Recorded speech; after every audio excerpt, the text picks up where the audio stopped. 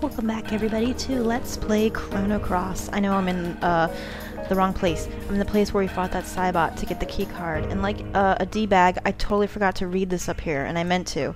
So there's actually something right here that you can check out. That is not it. Check it out, Surge. Here we go. Let's read the report. It all began with a notebook my mother handed me. She told me she found it while cleaning out the closet. This old notebook covered with mold was a diary that belonged to my grandfather, who passed away years ago. It contained my grandfather's distant memories. I wonder if you still remember how we first met and our many adventures. It all seemed like a dream.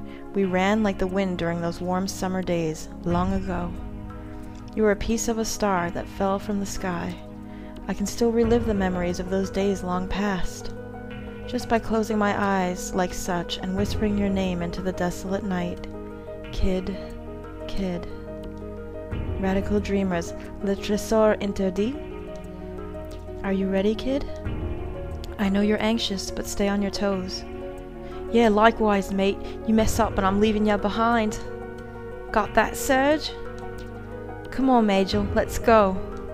That bastard Lynx is gonna get what he deserves. Say your prayers, not that it'll do you any good. Huh. Alright, I just really wanted you guys to see that because it's a very important piece of information here. And actually we're going to come back here at a later time and read it again. And it's going to change a little bit. So be right back and we'll be to the place where I actually left off the last time. Be right back. Okay, we're back. We're here. What's in here? We came all this way. This is what our whole fight has been for. We followed Lynx. He stole our body to get in here. We've done all this as him, trying to get to him. What could be in here? Arbiter confirmed. Access granted.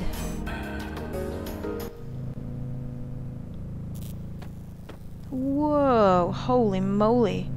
Where are we? Is that the frozen flame? Exactly. Who the hell said that?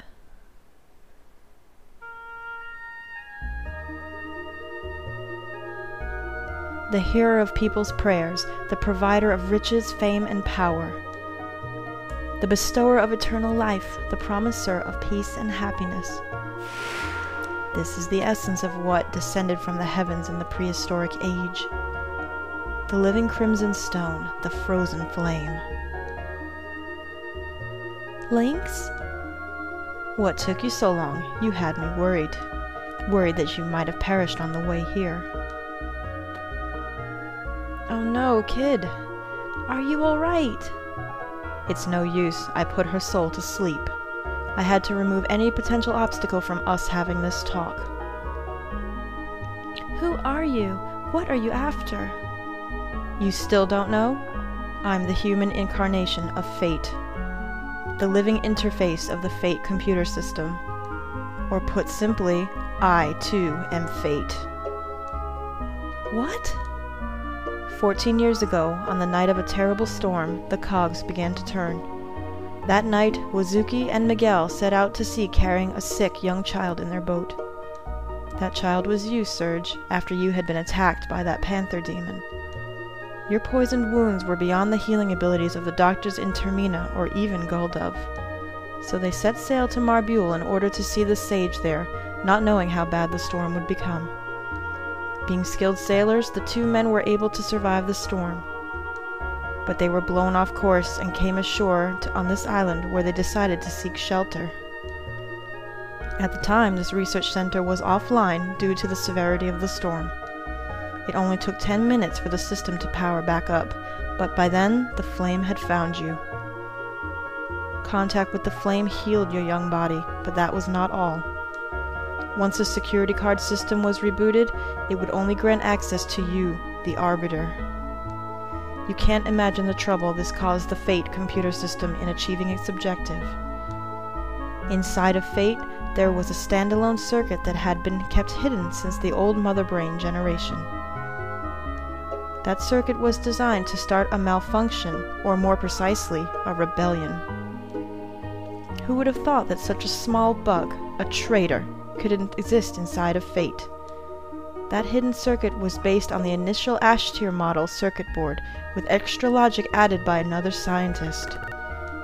Fate itself did not realize that this circuit was present within the core of its system, or, more correctly, the circuit was programmed so that the moment Fate did detect it, it would erase all record of its detection. Dr. Luca Ashtier. Unbelievably intelligent and incredibly enthusiastic. You might even go so far as to call her a mad scientist. Of course, I don't believe that it was Luca alone that devised this plan. I'm sure the first curator of this research center, a man named Balthazar, had a hand in it too. Fate, bring out the traitor, Prometheus. What? No way. Affirmative. Ah, you have finally released me. Welcome back. So you're the real Surge. I've waited a long time for you. I'm glad you made it in time. Surge, I beg you, please bring an end to the enmity between Fate and the dragons. Fate, eliminate him. Affirmative, now eliminating Prometheus. No, you cannot. Surge, please, for the future of mankind. For the future. Idiot. Destruction to those who oppose the goddess of fate. Lynx, why you? Ha! Come, Surge. Holy moly. Oh, no way! Show me what the purpose of your life on this planet is. And I don't think we're gonna have time to fight him, you guys, so I'm gonna cut this short. When we come back, we are gonna kick this fucker's ass. Mark my words. See ya.